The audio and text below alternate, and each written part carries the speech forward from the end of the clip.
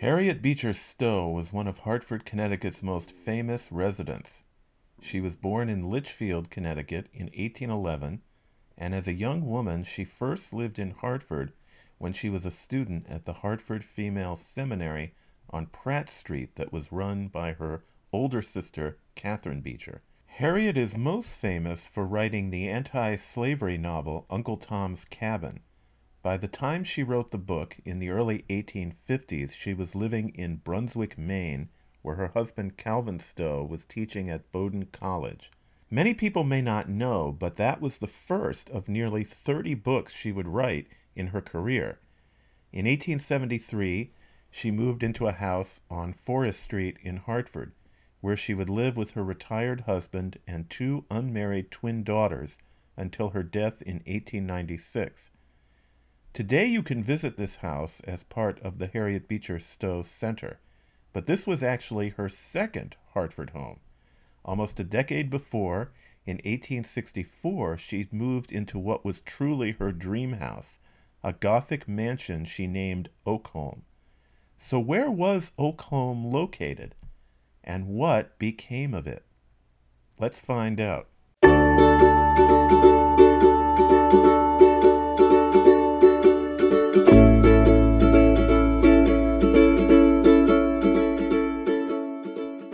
By the early 1860s, Harriet Beecher Stowe and her husband Calvin were living in Andover, Massachusetts, where Calvin was teaching at the Andover Theological Seminary.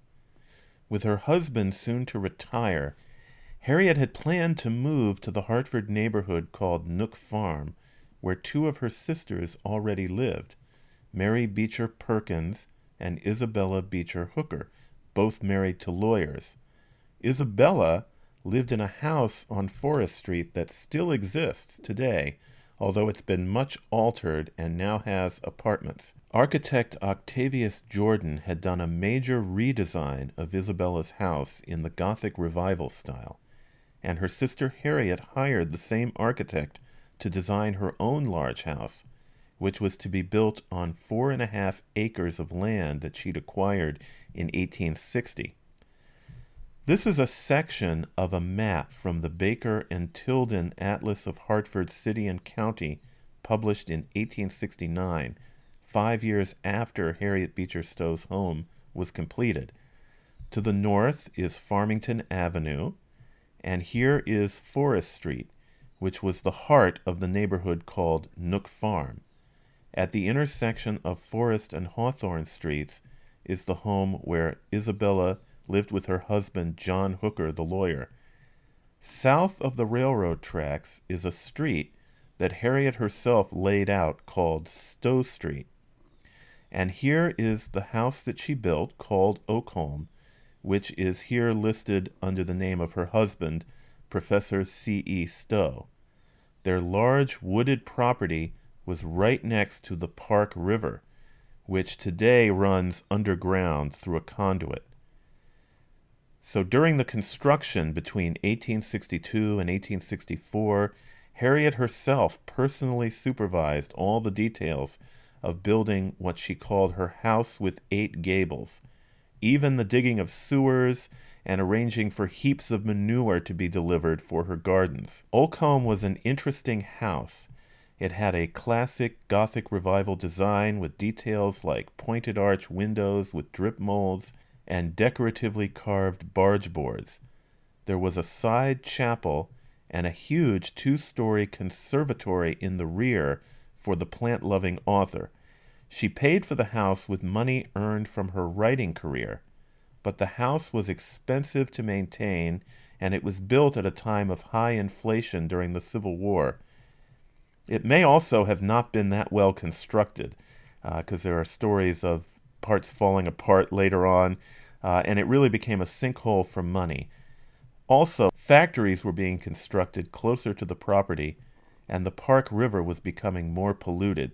These are the reasons that, after living in it less than 10 years, Harriet and Calvin sold the house in 1870 and downsized. A few years later, they moved to the house that is now called the Harriet Beecher Stowe House, which had been built in 1871. They moved in 1873. And that's the house, of course, that you can visit today. But what happened to Oakholm itself after the Stowes left? Comparing the atlas that we already saw from 1869 with a later one published in 1880, you can see the development that has occurred. Stowe Street has now become part of Capitol Avenue, and a new residential neighborhood called Glenwood, which no longer exists today, has risen right next door. Oakholm's closest neighbor is still the Hartford Ice Company along the Park River. Factory buildings have appeared just to the north along the train tracks. Now here's the same area from A Bird's Eye View of Hartford, published in 1877. Here Oakholm is circled. Just to the east is the Ice Company I just mentioned. To the west is the new neighborhood development, and to the north are the factories. When we jump to a section of the Hartford Atlas published in 1896, much of the Stowe property has been taken up by the factory of the Hartford Cycle Company, which manufactured bicycles. The company was founded by Colonel Albert Pope, famous for Pope Park and Hartford Pope automobiles. Amazingly, Oakholm is still there, being used as a storehouse.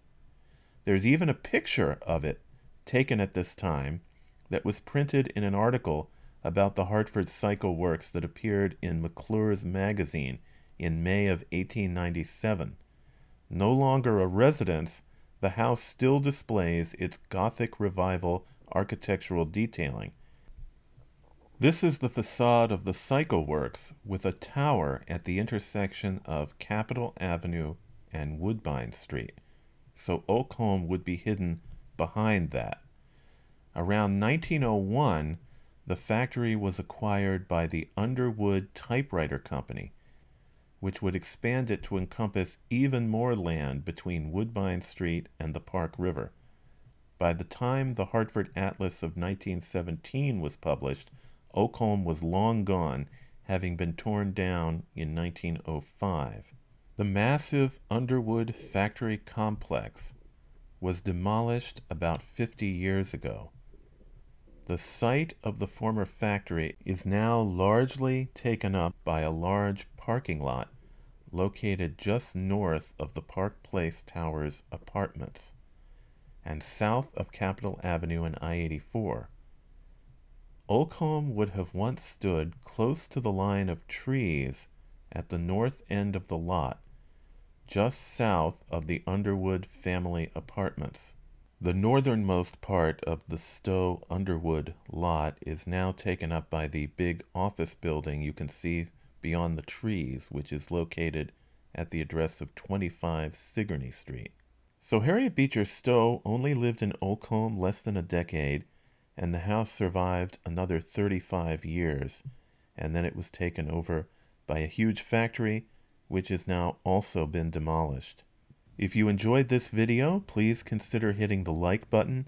You can also subscribe to the channel, and please feel free to leave a comment below. Thank you for watching.